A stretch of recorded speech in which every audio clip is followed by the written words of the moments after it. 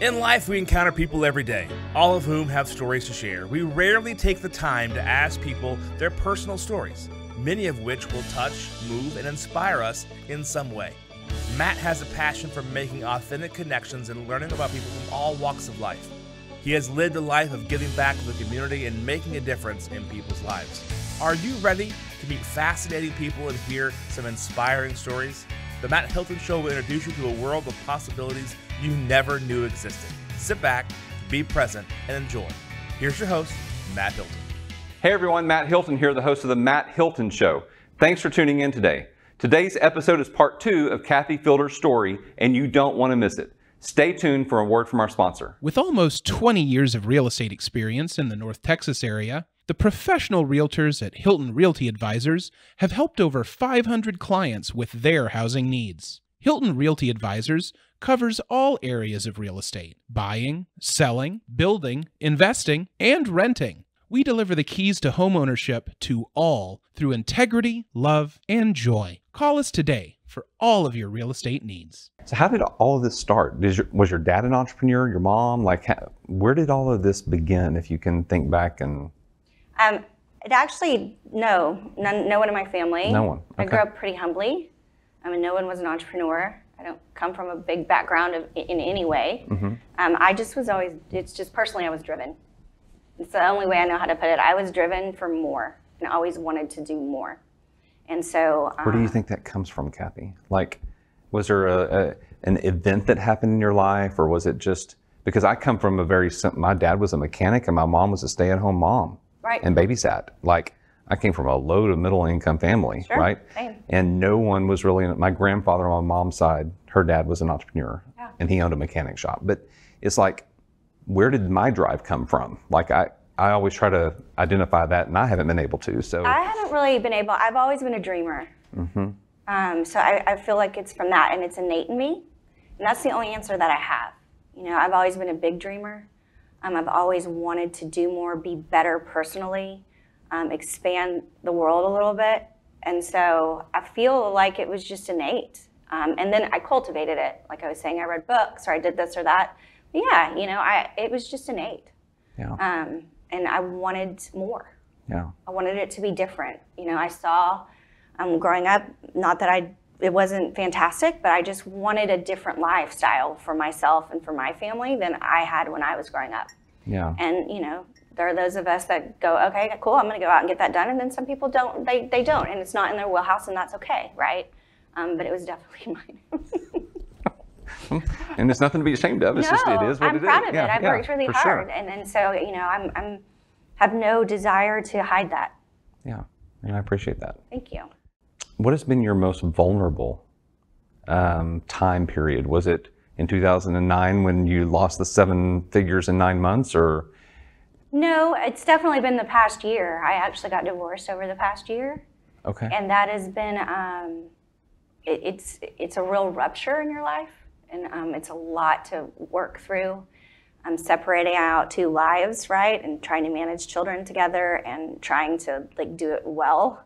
It's been the most painful and most vulnerable time of my life ever, for sure. So that's been something that I've been working through, and it's getting so much better, and so but it's been the most painful thing I've ever gone through, for sure. Yeah. Yeah. Yeah, for sure. Mm-hmm. I see that for your show and tell segment that you brought a little something. It looks like it has some kids on it or something. So this is a segment of the show where the guest brings an item that brings them joy, whether it's from home or work. And so I asked Kathy to bring something to share today. So tell us a little bit about what you brought and the significance of it. Well, family is definitely the most important thing in the world to me. Aren't they so cute? So this is Isabella, and this is Harrison, and he was born right before the holidays in 2011. Okay. And so it's just something that sits on my vanity that I see, and just to remember the privilege it is to be their mom is a big thing for me. So I look at it as a blessing and such a privilege to be able to lead and mentor your kids, and the gifts that come back to you from being a mom are really important. Yeah, for sure, for sure. Don't mean to get you upset. I'm not upset. But I understand, or emotional, I guess. But it's and it's interesting because that's a photo from 2011. Right. And I have a similar photo of my children from when they were younger too. Right. That sits, on my bathroom counter, and so that you. it reminds me of, I guess, the sweetness of that. No, no, but for sure. But being a parent. Being right? a parent, and I think after having gone through the divorce and wanting to protect and take care of my kids as much as I have, and my ex too, right? Yeah. And figuring that out, it's just become more important to me, the kind of value that they bring to your life and how special it is. Yeah. Yeah. So. Wow. So you have definitely changed the trajectory of your children's futures, I would assume, by what you have created in your businesses, right? I hope so. Yeah. I want them to be successful thinkers who are driven. I want them to be happy. I want them to be kind. I want them to be thoughtful. And I do. I feel like my daughter is an internationally ranked equestrian. So She gets that from her mom? I do ride, but she's much better than me. Mm-hmm. And so I feel like you give them a skill set in order to become a successful human. Our job is, if they came out perfect, we wouldn't be necessary, right? That's rule number one. Right. Secondly, our job is to raise them to be amazing humans and to be happy humans. And so I do feel like just kind of some of the principles of success that I personally hold dear, they're rubbing off. I mean, that's my job as a mom, is to help that to happen. Yeah. Right, as a parent, not just a mom. Yeah, for sure. But I do take the mom role incredibly seriously. I think it's an honor to be one. And so I hope that they see me every day working hard and understand that they have a mom who really wants to, show them what being a success in life is all about. And it's not what success that you see on Instagram or TikTok. Yeah. So. Going through what you have gone through over the past year, have you gotten through it alone?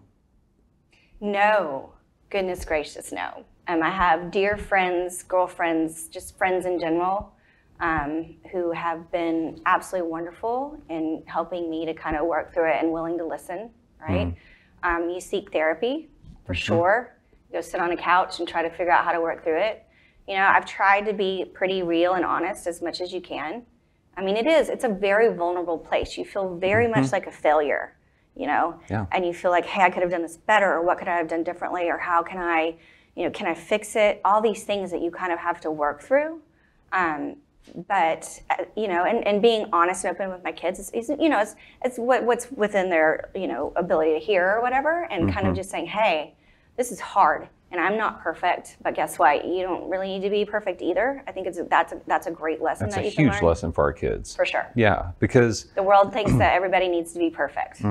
And especially on social media, and we'll get to what you're doing now. Like everything that comes up on their feed, it looks like everybody's so happy and successful and doing great. Absolutely. We both know that that's not true. No, and people always, often they'll be like, you don't take any bad pictures. I'm like, I do. I take lots of them. I just don't necessarily post them all the time, right? Yeah. And so, it is really pretty, and it's designed to be pretty and inspiring. I think what I've learned a lot over the past year is that maybe pretty doesn't have to be so beautiful. You know what I mean? Real is really pretty. And so, now I'm sitting here starting to talk out loud about going through the divorce and, figuring out what that space looks like. So, and there's a lot of things in that scenario where you don't feel great about yourself. You just don't. And you feel a little ashamed, and you feel like you could have done better, or what could I have done more? But then at the end of the day, working through that maybe a little bit out loud is really good for other people to hear, because, we're all just doing the best we can. We're all trying to figure it out. That is so true, and in so many ways, because I see so many people wearing masks, right? Because they're afraid of opening up. They're afraid of what other people might think, and the judgment and things of that nature, right? So it could be anywhere from depression or eating disorder, or going through a divorce, or sexuality, whatever it may be, right? Sure. They're just like, they hide that, and that is really painful for people when they aren't able to talk about what they're going through. Absolutely, and it's not necessary. I think that's one of the biggest things that we really need to have a conversation about. Is it's not necessary to go through that. You don't have to be ashamed. It's okay to be who you are. Admit it. Move forward. Figure out how can I get through this? And it takes people. You need to be surrounded by people who can really help you and support you. But not everybody's like that, right? And so that's hard. It's really hard. And so again, I just think that talking about it out loud, hoping that people are hearing it's okay. Yeah. Everybody's struggling with something. Everybody's struggling with something. Some may be a little, more like life-defying, all of these things, but we're all trying to figure it out. And so being kind, again, I keep going back to that, but it's true. Like, kindness really does make an impact on people's lives, and it does help. And it's actually better for you too, right? It definitely is. So. And being a philanthropist, you know that you give and do for others, right? Because it helps them. It does. And it does something for you too, but it's about the people that you're giving your time and money and energy to. Absolutely. Yeah, for sure. So we're going to wrap up with 3 questions that I ask all my guests. Okay. Because I love inspiring imagination and dreaming amongst people from all walks of life. And so the first one is a person you want to meet who's still living. Oh, goodness. I haven't thought about this kind of thing in quite a while. Who would I love to meet? Okay, can you ask me the second one? Yep, I'll give you all 3, and that way you can kind of think. Perfect, So person you want to meet that's still living. Second one is a place you want to go that you haven't been. Okay. And I saw your eyes light up there. And then an experience you want to have. I think a safari might be an experience that I want to have. There we go. I think Lake Como in Italy is where I want to go and I haven't been. Okay. That or like southern Italy, down in or Nice or something like that. Right. Someone I would like to meet. That's really hard because there are so many people that have great stories. Who would I love to meet? I think that Oprah would be incredible to meet. I find her, she's such a big dreamer. Did you know that she got fired from her first newscasting job? That's what I've heard. Because she cried on the newscast, and she kept crying, and every time, because she has this big heart, right? And so I find her very interesting in what she's built. Yeah. I mean, the network and just the businesses that she's built, I find that incredibly intriguing. I think that you could learn a lot from her. But I would really have to think about that. I know there's like 50. So. Yeah. Well, and that's the first one that comes to mind, and that's great. So my audience may know of a way to make one of those things happen. Fun. And so that's what I love to do. It's about connections. It's about networking. It's about who you know and making those things happen. Absolutely, for sure. So Kathy, thank you so much for being here. So much fun. Thank you for opening up and talking about the good and the bad, and the good that's going to come from what you've been through. And you are such an inspiration to so many people, and just want to thank you and encourage you to continue doing what you're doing. Thank you. Thank you for having me. Yes, it was ma'am. great. Thank you. All right, y'all. That wraps it up for today. Stay tuned next week as we have another fascinating person with an inspiring story. Take care. If you'd like to contact Matt or know a fascinating person with an inspiring story that would make a great guest, reach out to the show at themattHiltonshow@gmail.com.